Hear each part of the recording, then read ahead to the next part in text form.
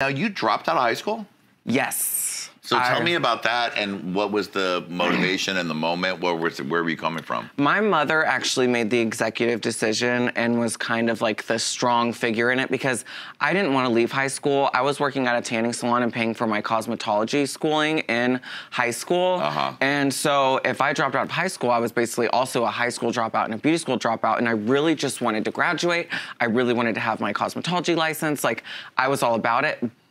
But I was so severely bullied to the point where, like, every single day at school was just, like, kind of awful. And I remember I would have to go and talk to the counselors every morning before school started, so I had to get there even earlier, and they would, like, just try and make sure everything's okay. But, like, when I would tell them what was going on, like, instead of them being like, oh, that's really fucked up that this kid is doing this to you, they'd be like, well, you know, maybe if you don't want to be bullied, you should conform and maybe, like, not wear your purse and not wear your perfume and not wear your eyeliner, and, like, maybe you should just blend in a little bit better so that you don't get bullied and so you can finish school. And my mom looked at that and she was like, no, I'm not good. Like, my son should be able to express himself freely and exist in the school who he is. There's 4,000 kids at this school. Why can't my son be who he is? You know what I mean? And so it was always like a back and forth thing. And I remember the breaking point for my mom was after we had talked to the counselors. We were walking down the hallway, actually leaving the school, and a kid in the hallway screamed. And my mom turned around, looked at him, and she goes, grab my hand, Cameron. We're going back to the front office. And she said, I need all the paperwork. We are pulling my son out of the school. This is fucking bullshit. And so I went to homeschooling after that, which was actually quite nice, except I didn't actually do any work? Finish. I didn't even finish the homeschooling, so I don't have like a GED or any kind of like, you know, document. Luckily you have your beauty, and your lips, your hair. And so then what? Was that a move into drag, or was that a period of trying to just figure out what you were going to do? Because you had dropped also out of beauty school, like in Greece? Yeah, so beauty school dropout. Go back to high school. ran away to Austin, Texas with a stripper. Wow. And she nurtured Farrah Moan and kind of like, she wore wigs with me when we'd go out, you know, she would like do my makeup, she would help me with my liquid liner, you know, she was like my stripper godmother, if you will. So that's kind of like how I was born, out of a little bit of rebellion towards people that weren't supportive of me, over like, you know, just wanting to exist and have fun with life and not feel constantly like everything I was doing shouldn't exist, you know? Yeah. You know what I mean? Exactly. Like, it was almost like we were just taking a stand against the school district and being like, you are not going to do this to some shining bright little star. That's right. I always had this like little dream of like running away and becoming a showgirl and having big feather headdresses and Swarovski crystals and just like live the fantasy in Vegas. But I never thought that like that would be within my price range as like, you know, a struggling artist. And a friend of mine was like, you know, I have an extra room, you can rent it out. And I was like, well, how much is it? Because that's probably going to be really expensive. And he was like, bitch, just like, it's so cheap to live here. Give me like $350 a month. Wow. And like, that's like half the rent or whatever. And I was like, okay, I'm coming. My showgirl dreams are coming true. So I put all my stuff in boxes, I shipped it to Vegas, and I flew a Southwest flight straight to my dream. How long after that before you applied for Drag Race? Because you got on the first time you did it. I did. So as you know, I'm good friends with Magnus Hastings, and since I was making this money at this nightclub and had no money in rent, I had some extra money laying around. And so I was like, Magnus, I know you did Courtney's tape. How much would you charge me to do mine? Like, let's do my tape. Yeah. And so I'm not gonna spill the beans on whatever that was, but he agreed to do it. I paid him with my little savings, and I came to LA with all my drag in a big car. Wow. We filmed it in his parking lot. Amazing. His apartment complex. And we submitted it, and like I did not think that I was going to be chosen for Drag Race. I really didn't. I thought that this was going to be like them getting to see who I am. Like, you know, they're going to know that I exist and that they'll like maybe consider me for future seasons. Right. I did not think like, oh my God, they're going to give me a call and I'm going to have to put together 35 looks in 2 weeks. You get to the workroom. It's a lot of pressure. Yeah, I mean, yeah. And I thought my entrance look was like the most fabulous thing I've ever worn. A friend of mine let me borrow this like authentic 2007 Dolce & Gabbana sterling silver, straight off the runway, chain dress that is, I mean, literally probably still to this day the most expensive thing I've ever worn. And I wore a pair of like little like silver Louis Vuitton Pigalle, and I was feeling my fucking oats, and I walked in there and I was not fazed by literally anybody. I was like, you know, I've got this. This is like, you know, in the bag, whatever.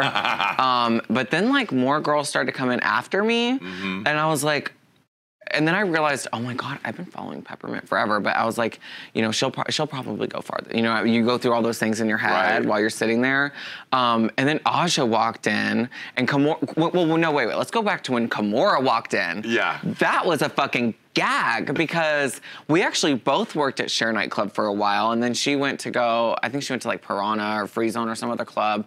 And so, I mean, we basically saw each other all the time. And like, I've known Kimora for years, and I was like, I never thought that Kimora was the kind of girl that wanted to like be on Drag Race, because she was always more of like a socialite. Like she loved like showing up with her posse of guys, looking all hot in like a slutty outfit, like getting drunk and partying and dancing on the dance floor. Like she was like very much like the socialite of Vegas, like, especially the gay world in Vegas. So when she walked in, I was, first of all, really relieved to see a familiar face. I was like, oh my God, what the heck? We were just at the airport together. How did we not see each other? Like, whoa. So that was a gag. But then when Aja came in, I'd known her too. When Shea Coulee came in, I was like, this is going to be a competition, isn't it? This is really going to be a competition, huh? Because I've been following Shea for a long time. Yeah, I knew she was no joke, sweetie. Cunty, fierce, gorgeous, amazing. And her walk-in line was so good. I didn't come to play, I came to slay. Oh, yes, he did. She said that, and I turned around and I was like... And then when Sasha Velour came in, she came in screaming. And at first, it really startled me, and I was like, what's happening? And then I turned around and I saw her, and I couldn't help but just have like the biggest smile on my face. I was like, this is so good. I was so entertained by her and so like enchanted by her just from the first day. I will never forget it. I was like, she is gonna be something that people aren't gonna expect. I just knew there was something about her that was gonna be, I didn't necessarily think as soon as she walked in that she was gonna be the winner, but I was like, she's gonna do something, she's gonna pull out some stuff on the show that we're not expecting. And she did. Right out her wig. Right out of her wig. Right out of her wigs and grace, honey. What do you think was some of the hardest stuff on the show? I think I struggled with the like anxiety that I face under pressure. And like you kind of only have a couple of hours to do certain things, and you don't really get time to think about what you're gonna execute. You just have to like execute something. Yeah. And you have to use it within the means of stuff that you brought or minuscule sort of things that they provide. So every time we were standing there in the workroom waiting for RuPaul to come out and tell us what our challenge was, I was like, please, don't let it be something impossible for me. Right. Please. Now, did you cry as much as it looked like you did? I cried twice as much as it looked like I did. They cut me out. They cut out some of my best cry scenes. Right. They did. The whole situation, I don't know what it was. To this day, I still have not cried as much as I cried filming Drag Race. But something about that intensified, emotional, like once in a lifetime, like dream come true happening. Like I would cry even when something was happy. Like when Nina got her phone call from her mom a week before I got mine, I cried. It was so sweet seeing Nina's mom come in and like kind of, especially right when Nina needed it. Yeah. It was like, I was like,